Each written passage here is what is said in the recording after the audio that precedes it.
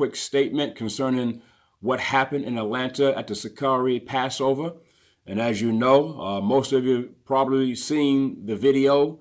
You heard about the video, you've seen the video, and more than likely you made a comment about the videos that you've seen. And yes, the video was strikingly kind of harsh and emotionally somewhat disturbing, but nevertheless, the Most High shows us we got to use some emotional restraint when we're dealing with situations like this. And so it's the position of the Masharah Yasharahlah not to put out a statement until we gather all the facts, till we gather all the information. That's what we're supposed to do.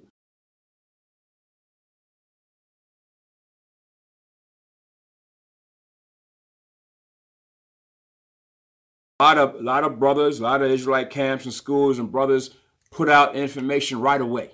You don't know what happened. All you did was see something, but you don't know what happened and how it got to that point. So it's the position of the Masharah Yasharahlah not to put out a statement until we get all the facts and information. And so that's what we did. So that's why we're putting it out now, so that you can understand the position of the Masharah Yasharahlah. We do not condone that. Okay, that kind of behavior. The Sakari camp had their Passover.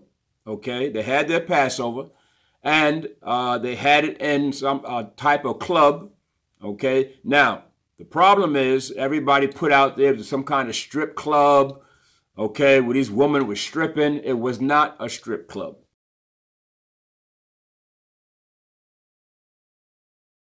Okay, where these women were stripping, it was not a strip club. So let's get that understanding right off the bat. Well, it wasn't a strip club. What does the Bible say about tail bearing? Tail bearing, tail bearing, tail bearing. But it was a type of club where they served drinks and everything, and then the woman come out scantily clad, okay, with hardly no clothes on. Okay, so now you may ask, now what was Sakari doing in a club like that after their Sabbath service, after their Passover service, which we know, of course, is a Sabbath? So why was the Sakari camp in there? So, of course, that was a mistake by the Sakari and, of course, Guerrilla Hebrew, who's over that camp. They made a mistake.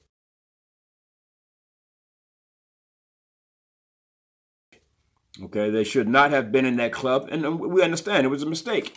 They should not have been in that club after the service. But the problem with Israel is that we run to judgment too fast. We got to gather all the facts.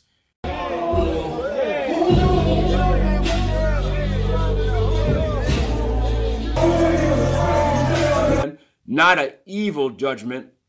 Understand, like he got to be destroyed, and you're throwing jabs at him, and Sakari, that's it for Sakari, that's it for him, it's over. Okay, so we got to, again, as a nation, we got to begin to build one another up. So we got to gather all the facts. We got to gather all the facts. We got to gather all the facts. We got to gather all the I want to give all the praises and the honor to Yahweh, Bahashem, Yahweh Shah, Bahashem, Rachal HaQuadash, and double honors to the elder apostles and the elder bishops of Great Millstone. Also a sincere shalom to you other elders and you Akim scattered abroad doing this work. Shalom to you, your fellow laborers, few sisters and followers of the truth. And let me say, as we always say at Great Millstone, shalom to the elect. I want to do this video. This is actually a response off of Apostle Gabar's video, Daily Edification, Daily Exhortation to Bunyamin, right? So the video is titled, Go Along to Get Along, False Israelite Teachers Who Sway Judgment Shall Be Destroyed. If there was a book being written, that would be a great title for these unity camps, right? So I want to go in a couple things Barak said, Elder Barak. Again, this video, I mean, you people tend to find that it's an issue with us when we're correcting you, that we just hatred. And this is what the Queen of Heaven spirit is, our women, they do what they do, and nobody knows what they're going through. We're having troubles, and then this is the same spirit, the same behavior.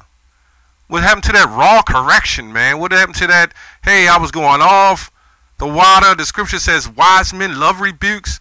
We see the janitorial service, you know. Galatians 4:16. Am I therefore become your enemy because I tell you the truth?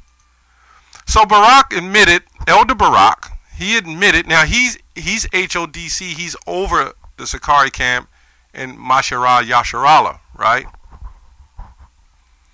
Now he admitted that everybody jumped to the conclusion right off the top. Now if it was a video, or not even a video, it was an audio, and you heard Sakari, or you heard the Israelites in there, that would be different. But when you get video and audio, this would be a no-brainer in the courthouse. I mean, which we don't deal with that, but when righteous judgment, let me say that. This is a no-brainer, as they say, you know. So Barak says, we got to get the facts. But yet he admitted Sakari made a mistake. So if he made a mistake, and Sakari made a mistake, it's okay for Barak to step up and say he made a mistake. But what should happen is the Sakari and the rest of them should say, we went off. Salakia, brothers. May the Lord have mercy on us. May we repent. May we try to do this again. Maybe we're sorry. Salakia, if I offended all of Israel, which scriptures say you're supposed to, you know, you offend brothers. But this is what goes on. There's always a brother, as I use Cornas, he has a different screen name. He always say the janitorial crew, man. You know, the cleanup. So he admitted that there's something wrong with what happened, but then he said nobody should be so quick to judge. The scripture says, he that is spiritual judgeth all things. We could clearly see, and I only put clips of the Passover, I mean that in there. They said it was after the Passover, which was still in the Sabbath or whatever. You're in the Feast of Unleavened Breads. And even if that wasn't the case, you should not conduct yourselves as an Israelite, as Israelites, in that manner, displaying it all upon YouTube. You're going to do it privately? That's one thing. But guys got garments on. They got garments on.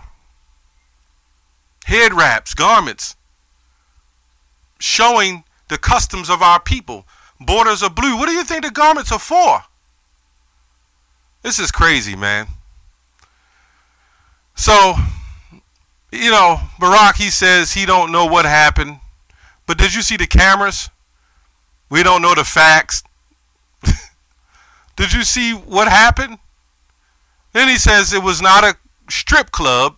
It was a club that they shouldn't have been in. Well, when you take strippers and bring them to a club, that's why it's called a strip club. If you take strippers and bring them into your house, it's a strip house, right? It's not the building, just like your house. Your house is only a house when you have people in the house. That's what makes it a house, which makes it a family. This is why you call it the house of Israel, because it's a people before an actual building or the actual physical temple. It's a spiritual thing. So when you got your garments on and you're out there prophesying and you're going to a building and you got strippers and what he say in scantily clad, you know what? Let's get and this is why I'll get to a couple of comments, and this is why we do what we do. You know, this is why we do what we do. Ephesians 5:11, it says, and have no fellowship. It says, let me just go on down. It says, and let me go to 5:3. For ye were sometimes in sometimes darkness, but now ye light. But now are ye light in the Lord. Walk as children of the light. For the fruit of the Spirit is on all goodness and righteousness in truth, proving what is acceptable unto the Lord, and having no fellowship with the unfruitful works of darkness, but rather reprove them. Right? This is why us as Israelites, and we'll say Great Millstone, we don't have any fellowship with these unity camps. But we will reprove you because you're going off. Let's look at this word reprove. G 165. I believe it's 165. Let's look up this word. It says reprove. Salakia. But have no fellowship, reprove. G 1651. It says to convict, refute, confute, generally with suggestion of shame of the person convicted. This is an excuse.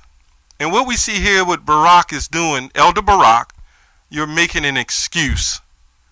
You're making it as though we're still not men in the flesh. You know, when you go into the word perfection, it actually means something else than what you think, but we're not perfect in the flesh, so to speak. So what you're doing is you're justifying being able to and condoning this behavior. And you shouldn't be doing that. You're allowing them, and this is what we say about the Queen of Heaven. This is why people get away with doing what they do, because there's no fear in the Lord. Oh boy. By conviction, to bring to light, to expose, to find fault with, and correct. So people who, when they put these videos out, and we start doing videos in various other camps, and people start doing videos, this is what is happening. You're being reproved. And you men that's been in the truth all those years, you should know that. I don't think anybody really on a high level as a camp will want to accept that. But the bottom line is, no matter what, if it's according, like we've gotten so-called shamed on things that shouldn't have been shamed on. And maybe some people's eyes, maybe so.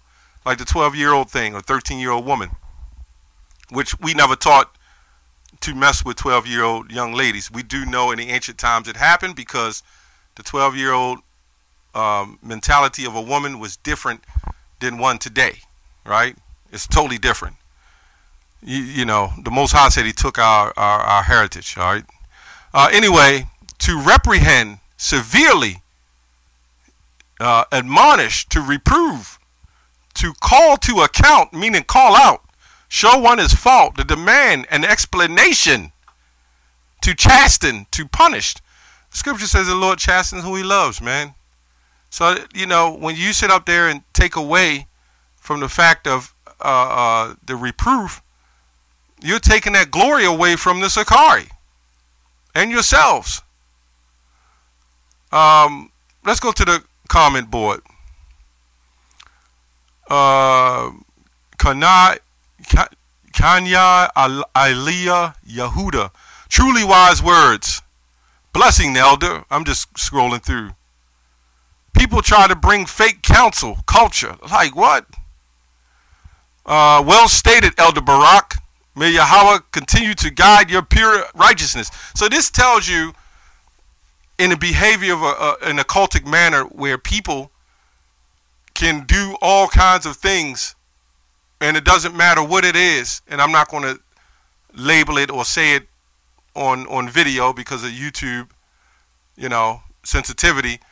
But there's people who can do heinous things to people and use the Bible and then go and say, well, and make it and get an elder up here with the gray hair and been doing it so many years and say, well, this is what happened. We don't condone it. We don't condone that, but people shouldn't be judged. We should still love and we should do this and do that. Which I agree that he said, you know, we shouldn't be doing it in evil and in maliciousness. No, we're supposed to be doing it in the manner of love.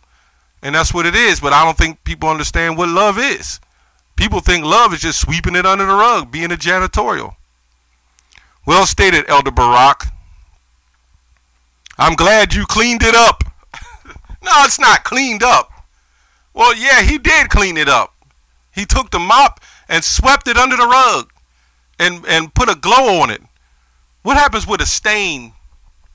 You got a stain or rust, and then you paint over the rust. You cover it up, but it shows again. Shalom, brothers. Shalom, Elder Khan. This is crazy. For a just man falleth 7 times. Right. When you a just man and you fall and you get back up, You have to confess your fault. You have to say, we were wrong. It was a mistake. Satan got a hold of us. So my Marilla Bustamante, there was lots of witnesses that wrote about what had occurred and had photos and videos. And this woman is correct. You're just trying to sweep this all under the rug. You know, 1 Corinthians 10:21, ye cannot drink of the cup of the Lord and a cup of devils. Ye cannot be partakers of the Lord's table and a table of devils. Point blank. You can't sit up there and have a strip club or go to any club, invite strippers in the Passover on a Sabbath, and then they shaking their asses in the cameras, right? And then you come up the next day after we record this and after you post it all over social media, then you say you got to get the facts. Stop the tail bearing. Don't do this. Don't do that. When the proof is right there. You've done it. It's in your face. It's out in the open. There's no excuse. There's no way. That's like somebody pulling out a gun and shooting somebody, and then you got to get the facts. What facts? You pulled out a gun and you shot somebody. Of course, the facts will be who started it, but that doesn't matter. Because according to the scriptures, when you see evil being committed, you are not to commit evil. This is crazy, man. And it's crazy how this man has managed to sweep this straight under the rug. He just sweeping it up. It's cleanup time. Confess your faults, man. The bottom line is we're calling it out for correction so this won't happen again. And for the people who don't believe and has a problem with the One West camps, see, this is what One West does. Well, I'll tell you what One West has done. It is waking up a lot of our people and brought a lot of our people to the light. A lot of you people that teach privately on the internet, which is fine if that's what you do, you're not in the masses of the righteousness, right? Matthew 22:9 says, go ye to the highways and the hedges and bid to the marriage, right? So it's us. So you people that ain't even in One West really shouldn't even be sitting up there doing videos on it. This is when they say in-house, this is our thing, you know? This is our thing. You can make videos. It's a free world, so to speak. So you think. You can make videos on it if that's what you want to do. The bottom line is you're not bringing any justice, and if anybody stays out, that's because the Lord wanted to keep them out. It's just for us, when we correct these people, we're correcting these camps, these brothers, because they're going off. So how can you have a unity camp and none of you united? That's all I have on that. Shalom.